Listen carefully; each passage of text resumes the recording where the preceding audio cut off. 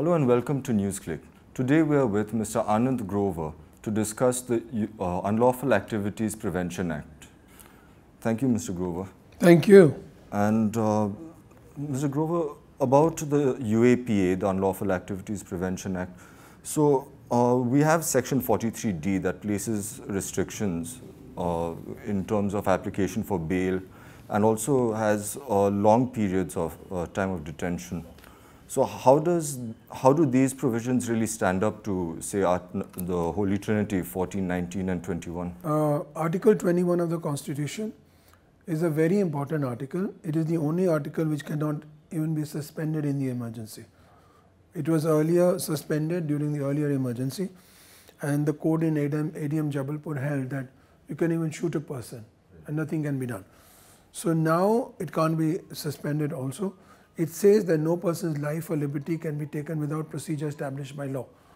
In Maneka Gandhi, they said it's not just the procedure, it is the substantive law which also has to be looked into, and the law and the procedure must be both reasonable, just and fair.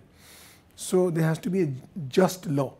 So we have introduced what is the notion of substantive reasonableness in our law. Now this law particularly is different from the ordinary criminal procedure. So it adds a further rider to the, adds a further condition whereby the court must be satisfied, or it should actually look into the materials placed before it, and should, if it comes to the conclusion that the allegations of in the case are prima facie true, then bail will not be granted. This is in a number of cases, other laws, prevention of money laundering, narcotics, etc. Insofar as prevention of money laundering is concerned, a similar section was struck down by the Supreme Court because it was manifestly arbitrary. But that section actually did not specify the offences only under the money laundering, which is section 3 and 4. But it said that scheduled offences, which are from Indian Penal Code waging a war to narcotics to terrorist offences, they could maybe lighter or very heavy. They were all clubbed together. Earlier they were separate. They were then clubbed together, and they said this is manifestly arbitrary. So that is the reason why it was struck down. Now in this case, there is no challenge to the act yet. So we have to see. But it imposes a huge burden on the defendant or the accused to get bail. Bail is supposed to be the rule, and not granting of bail or judicial or police custody is the exception. But in these cases we see, like in the Narcotics Act and all the other terrorist type of acts, that once you are inside you can't get bail, and that becomes a life sentence. So this is a very unjust law in terms of bail, and also substantively there are other issues with the law which we have to address. Because also the period of time in detention is also much larger, I mean much longer than, say, in the IPC. Well, you see, the thing is like, no, these type of laws, you will actually be inside till the trial is over. If it is in your favor, then you will get out. But if it is against you, which is most likely the case, then you will be in till lifetime or whatever the conviction sentence is. Because also when the prima facie case is to be made out, this is also on the basis of the case diary and other materials as supplied by the prosecution. Yes, because at the time of bail, all the documents are not available to the accused or the defendant.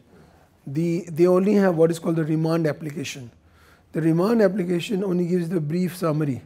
If it is true, it may give you quite a bit. But the case diaries are in respect of the investigation.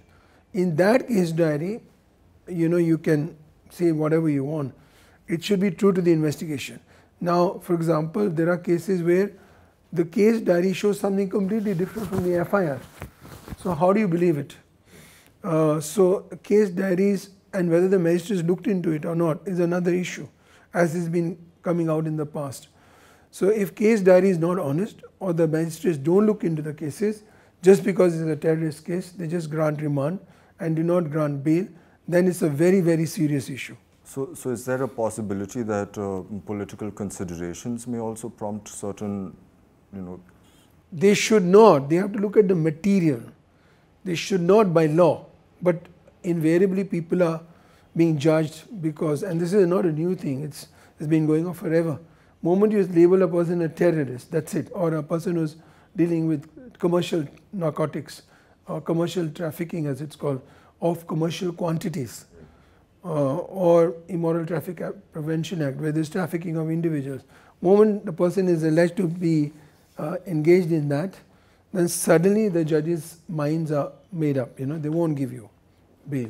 So these considerations do play a very important part. So now when you're talking about that the moment these allegations are made, then you know, certain perceptions are formed. So how would this play out? I mean, yesterday we had the Supreme Court to give its decision in the ISRO espionage case, where the state police had carried out the investigation, but later the CBI had given all the accused a clean chit. Well, no, it's not. What had happened in that case was that it was held to be a mala fide investigation where Mr. Naminarayan, who was an ISRO scientist, was basically tortured, and there was no basis of carrying out an investigation against him.